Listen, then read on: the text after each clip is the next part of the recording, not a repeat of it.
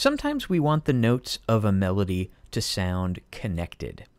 And when we want the notes of a melody to sound connected, we call that style of playing legato.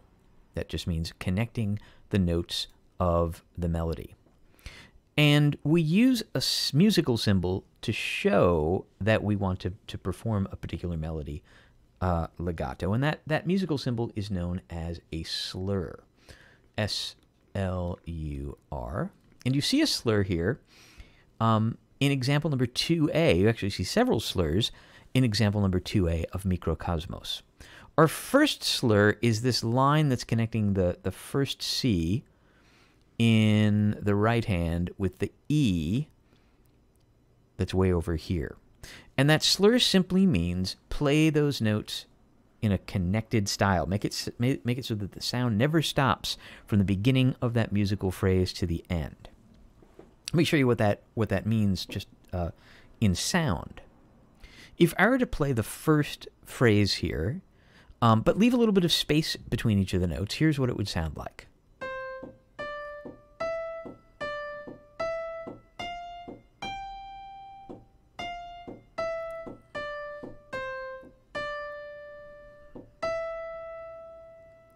Now I'm going to play this passage legato as the slur tells me to play. And notice how the sound changes. You're not going to hear any break in between the sound.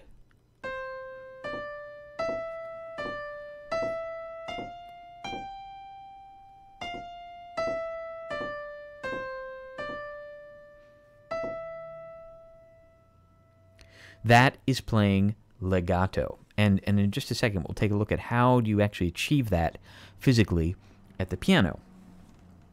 The opposite of legato is when we have sort of a detached feeling to the notes, and we call that staccato. In staccato, there is separation between the notes. Let me play for you what the staccato would sound like.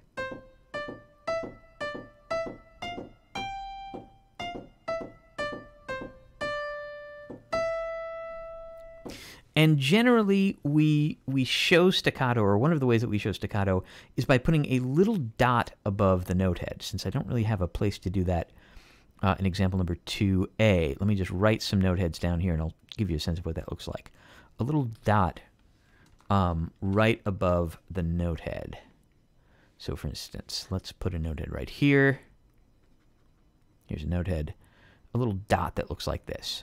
If I do it on the staff, look something like this. That tells you that you're going to play this note staccato. I don't believe we'll actually see a lot of staccato in the book 1 of Mikrokosmos, but it's good to know because it is a musical symbol you will very soon encounter in your life.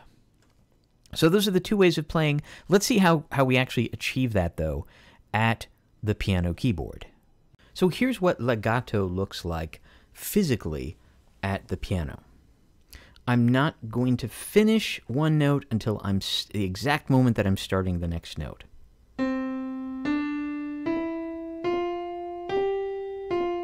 Notice how that sound is unbroken. I could do it sort of like this.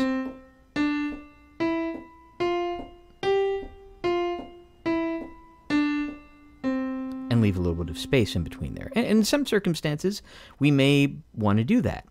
But when we're playing legato, we don't. We want to keep that sound continuous. Lifting the finger as the next finger is coming down, giving it that unbroken sound. The opposite is staccato. And sort of the traditional way that we teach staccato, the detached style, is that there's a movement of the wrist, almost a bouncing of the wrist.